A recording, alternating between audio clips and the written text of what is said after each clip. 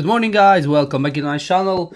I've got something which one I've been asked very often on my videos about the Jelos update. The people who updated the Jelos to the newest one, they haven't seen games after that, like that. Say, what's going on? What's happened? It's very simple solution, but many people don't know about that because it was quite silly why they change the folder structure. What's happening up to December, everything which one was on your games card was different than is now. Is the one step which one you need to do to see games again on your console, but you need PC to do these changes. I'm gonna show you now on my PC what you have to do.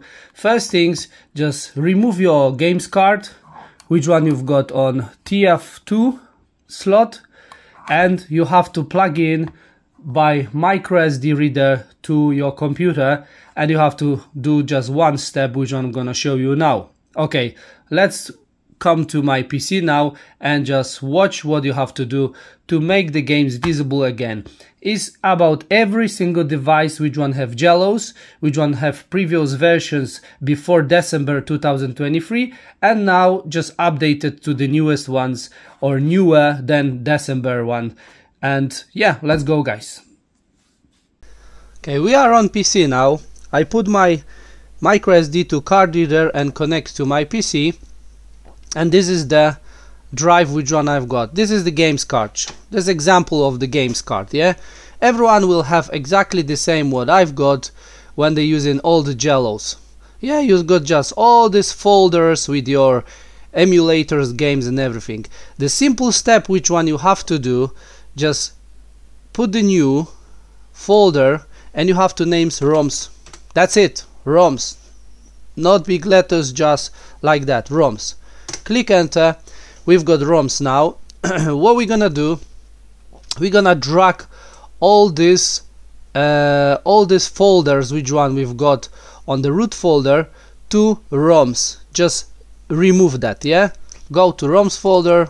We have to highlight that all these folders apart ROMs folder, of course, and drag everything to ROMs folder. Okay, it's two. Okay, we've got that ROMs.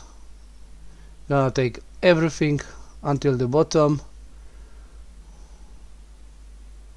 That's everything. Cut. Go here and paste.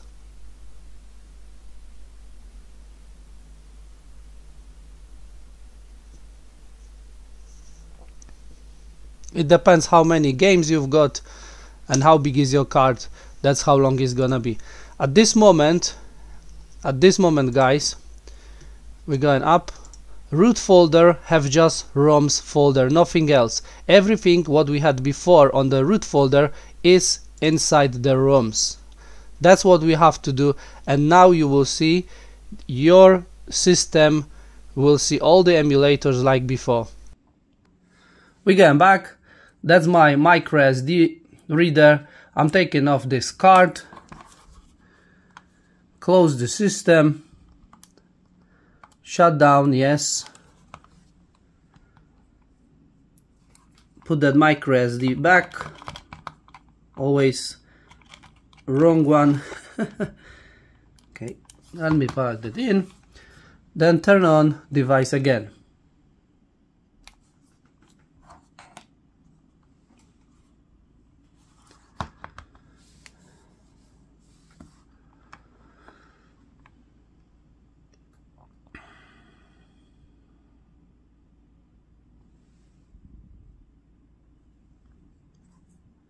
Sorry for my screen. As you see, now everything is like meant to be. What the fuck? I don't have so many games on this card, that's why it's just showing me the games which one I got downloaded. As you see, we've got some PSP here. This card have just PSP for me because I've used this to record PSP games. I don't have any more. But as I'm saying, as you see, is visible at this moment. And yeah, no problem at all, guys. Yeah, just remember, you just need to create ROMs folder and just cut everything from root and just drag everything to the ROMs folder, and this will work just like meant to be. Thank you for your attention, guys, and have a great day. See you in the next video.